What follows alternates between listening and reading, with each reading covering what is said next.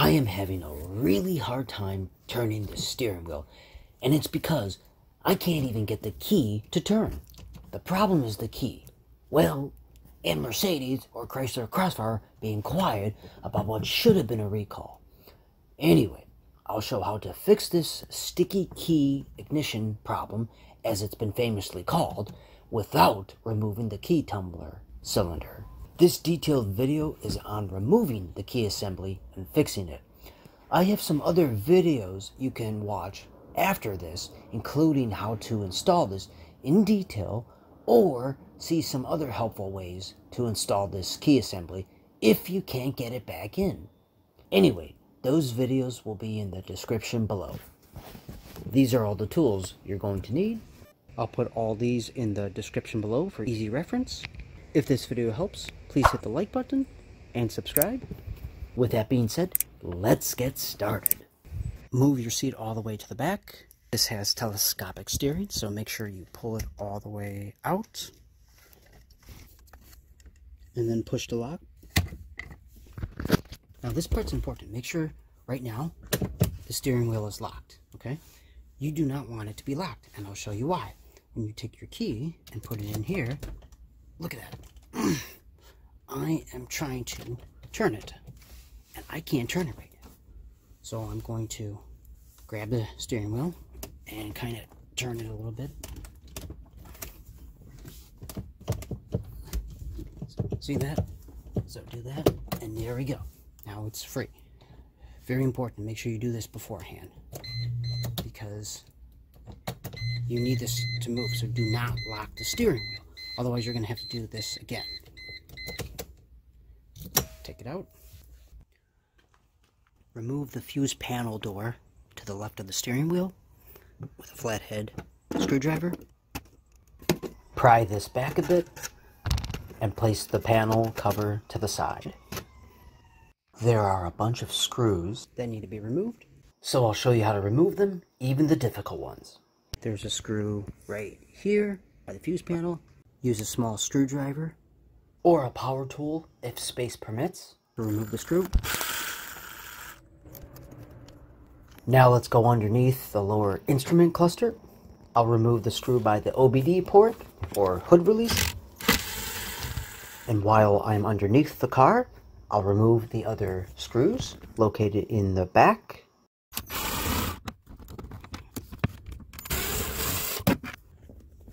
There's also a screw here in this space. Next. This one you can't really see that well, so you're kind of going in blind. You'll probably have to use a regular Phillips screwdriver, not a regular power drill, because you can't really feel the screw, the threads on the Phillips. Wow, this one's hard to get out. Upside down on my back, trying to get this out with a regular screwdriver. Okay, got it. Now quickly remove the one underneath the steering wheel. Now use a flat tip. Gently pry it. There we go. Quick tip when getting these screws out, make sure your screwdriver is no longer than 5 inches. In fact, you could use a stubby one to remove it. Make sure you pull that screw out. Now, looking underneath, you'll see 2 nuts. One right there with circlers, a hole, and the other one right there. Remove each one with an 8mm socket and a 1/4 inch ratchet wrench. Okay, it is now ready to be pulled out. Now, you could turn this a little bit. You might have to do that just to release this. Okay. Okay. The air vent is now removed. This is a good time to clean this while you're at it. Now I'm going to pull down the lower instrument panel. I'm wiggling it, and I got this side out. Now I'll go on the other side and pull it down. There we go. Okay. Great. See? Cool. Now that this is dropped down, it's still connected, as you can see. Now I have access to the key fob area. Okay, now to finally work on the root of the problem. First, I'll just show you what we're working on. Working on this transponder ring, removing this electrical connector, this parking interlock piece. So let's remove all that. So let's first start off by removing the transponder ring. Gently pull it and twist. There we go. Let that just hang. Go ahead and squeeze the electrical connector. This controls the dinging sound when the doors open. Squeeze the sides here. There we go. And then lightly pull it down. Next is the parking interlock, this black piece. Try to get a better angle to see what you're going to be doing. So you'll squeeze this little plastic piece right here. Squeeze and push it forward. There we go. Just place that to the side a little bit. Now remove this screw right here. Removing that screw allows me to move this up a little bit, this piece, just for a little bit of extra space. You'll see soon. So this transponder ring might get in the way, so here's a nice helpful tip. Just feed that wire through and leave it right up on top of the steering wheel column. Next, I'll show you what we're going after here. So, if you can see, this here is a clamp with a 10 millimeter bolt that will be loosened very soon. But you'll see right there, that little pin, the rod, or whatever you want to call it, that is going to be pushed down. Now, if you haven't already, you need to move your steering out as much as possible, the telescopic steering wheel, and then you'll see that piece. But first, now grab your key, put it in. This is position 0. Now, I'm struggling to turn this right now. That's okay. You're going to, for me, I'm going to use my right hand on the steering wheel. I'm going to wiggle it a little bit, and I'm going to turn this. There we go. Now, that is still not all the way, so turn to that. That is 1, okay? This is 0. That is 1. So vertical, like that, 90 degrees pretty much. So that is 1. So, once that's like that, we can proceed to the next step. Now, I'm going after this bolt right here, and in order to get it out, it's quite hard to get a regular socket on here, as you can see, because of this black plate right there. See, very hard to get on. So you have to use a 10 millimeter wrench, or ratchet wrench preferably, to get this off. I'll put all the tools in the description below for easy reference. To loosen it, you're going to bring the wrench towards you. The goal here is to loosen it, not to remove it. You can see it's just a little bit loose, which is good enough. I'm going to push that pin with a pointed tip or a flat tip, and then wiggle this out. Okay, I'm pushing the pin with my flat tip, and now I'm just going to pull this, just wiggle it to the right a little bit. Okay, that is good. You see that? The pin? It's just pretty much just partially on this clamp, and that's good enough. Literally, like maybe you're pushing the pin and then pulling that to the right a little bit, 1 or 2 millimeters, and it's just enough to clear, okay? The next step is turning the key to 0 and removing it. You do not need to remove the key tumbler. This is why we're doing it this way. Now that the key's out, you're going to push this further to the right. This upper panel piece, you're going to move this up just a little bit. See that? And now this key tumbler will clear when you push it. Wiggle it.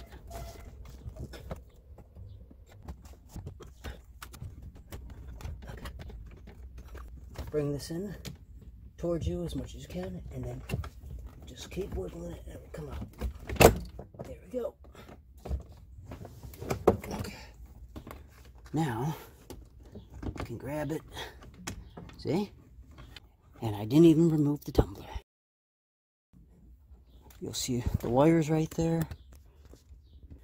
Now, I'm gonna pull this off. Got some gloves for better grip. Boy, that is hard to get off. Now, if you can't wiggle this off, you'll see this black clip right here. I'm going to put my flathead screwdriver on it and pry it upwards. And I'm going to do this all the way around on this piece. Now, you might be able to pull this out if like really strong, but if not as strong, you can do this. After prying all the way around, there will actually be a little space right here on the top. So likewise, I will now pry the top all the way around. Of course, you'll want to use a really thin flathead screwdriver for this. Now, some people have taken this off while this piece was still in the clamp. So it's tough to say which way is the better way to do it. But to help others out, please mention in the comments if you think the end of the wire connector should be taken out while it's still clamped in place, or after you take it out of its clamp. Okay, got it. Whew. That was hard. Anyway, I'll give you a nice close-up now. You'll put this, a really small thin flat tip. You're just going to push up on this all the way around. And then you can even pry up on the, once you pull it up a little bit, you can pry up on the top a little bit. And you can even do it in some of these like grooves right here. So you're just putting it in like this, just a smidge, and you're just prying it up. Okay? Whew! Here's how it looks with the tumbler still on here. Next, I'll put this in a vise. If this has helped so far, please tap the like button and subscribe. Then, let's finally fix the lock mechanism. Okay, so grab your piece, and I have a towel here. You could use another padded thing, and it's on the vise right now. Grab your key, put it in. That is considered 0. Turn it 90 degrees. When you do that, it's on position 1, and you'll notice that this has gone in. See? I'm going to reposition this because I'm going after this piece right here. Okay? Okay, make sure it feels pretty good and that it's not going to fall. Grab a center punch or nail punch, whatever you want to call it, and a hammer, and I'm going to hit this piece right here, right there, towards the front of where it retracts the piece.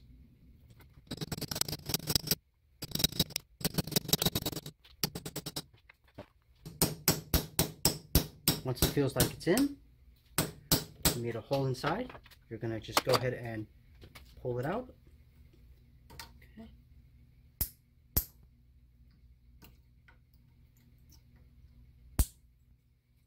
Okay. Just got it. There we go. This little piece just came out. You can see a spring right here. I'm just going to grab that little spring right there. Grab my pointy tip again. And just pull that right here. Pull that straight up. There we go. Got this little piece out. This was the problem.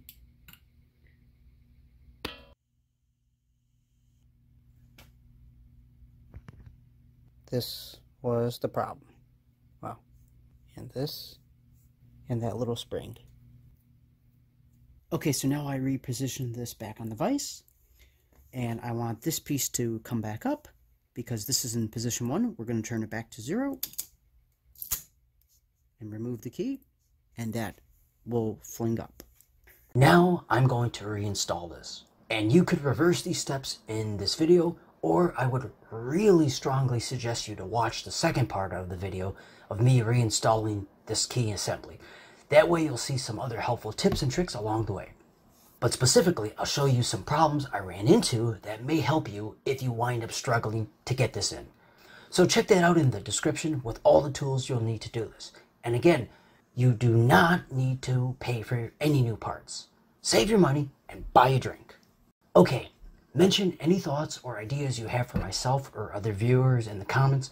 And if you haven't already, please hit the like button and subscribe for the latest cool content on fixing your vehicle yourself. Thanks for watching.